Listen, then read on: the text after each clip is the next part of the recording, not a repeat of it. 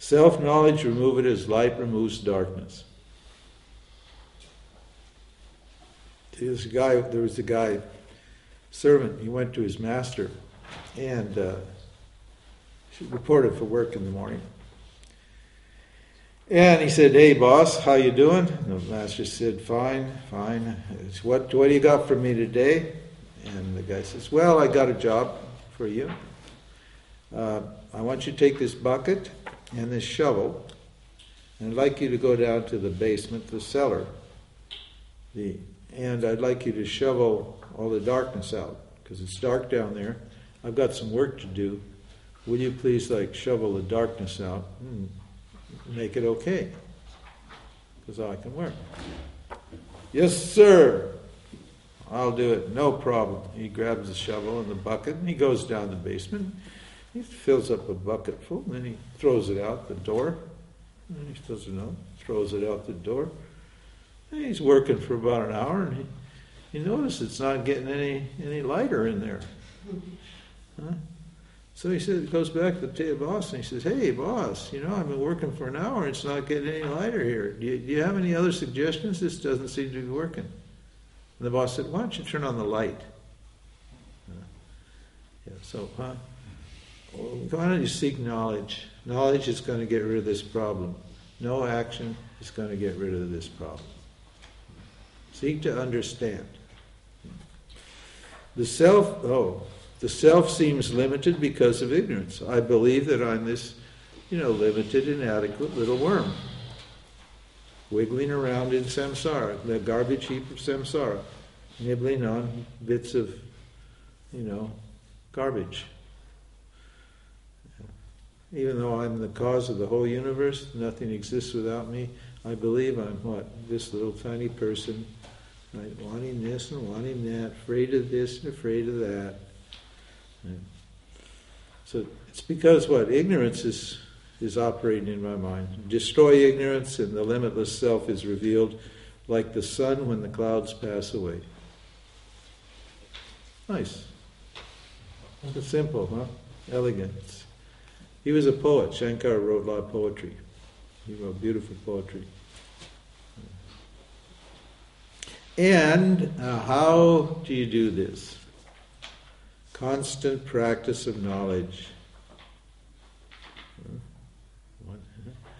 Constant practice of knowledge neutralizes ignorance as a base neutralizes an acid, purifying the individual self. I need to practice this knowledge. That I've cheated on this verse. I have to tell you where I cheat, okay? I'm a bad boy, I do cheat. But I will tell you when I cheat, so you don't get cheated. He says, as the base neutralizes an acid. That's how knowledge basically works. So you have this acid at the stomach, you're ignorant, and life is painful and uncomfortable. You take the knowledge, it's like an Alka-Seltzer. The Alka-Seltzer goes in, it neutralizes the acid, but it's no longer a base. The knowledge disappears, the acid disappears, and your stomach is okay. So this is how knowledge works on ignorance. It neutralizes it. But of course they didn't have Alka-Seltzer in those days. That was a long time ago. There was no convenience stores, no Alka-Seltzer.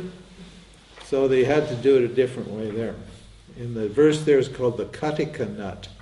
It says, just as a Katika nut removes impurities from the water.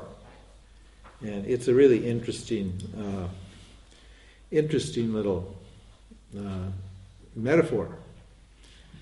Because if you've been to India, you've been to the Ganges River. The Ganges, particularly is a very silvery river. It's not blue or green. It's basically kind of it has a strong silver. It has a greenish tint to it, but it's basically kind of silvery. And that's because it's carrying particles of silicon.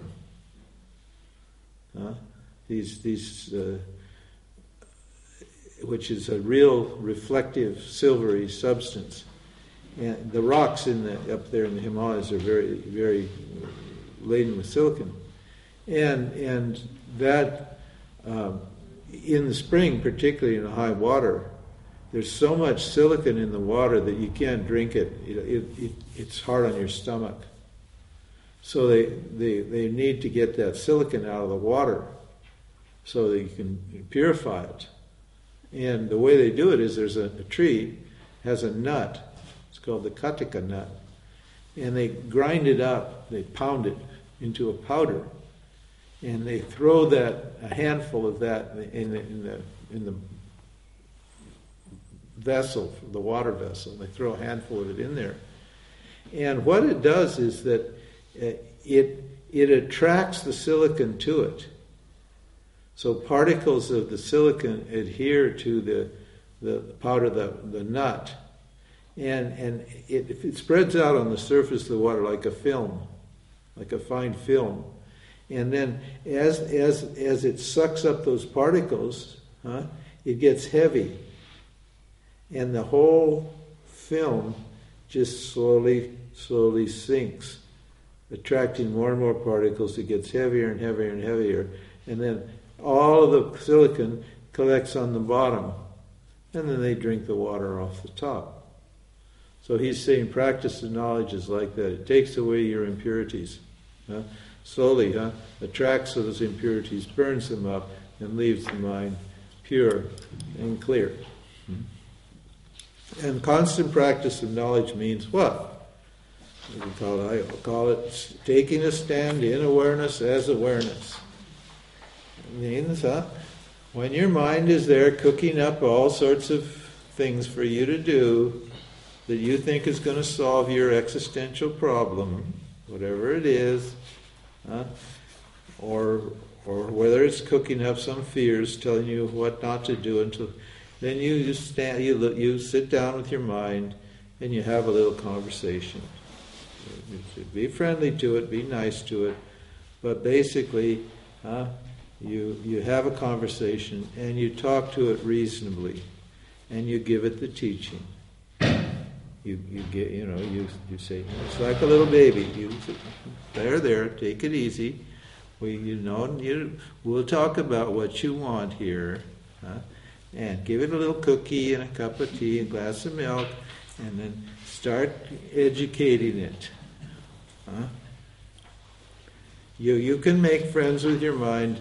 You can convince it that it'll be a lot happier just sitting still and enjoying itself, rather than it will be running away from something that it's bothering it, or chasing after something that it thinks it wants. It will just be and you can give it the logic, whatever the logic is. I've already got what you think I need. The mind always thinks it needs.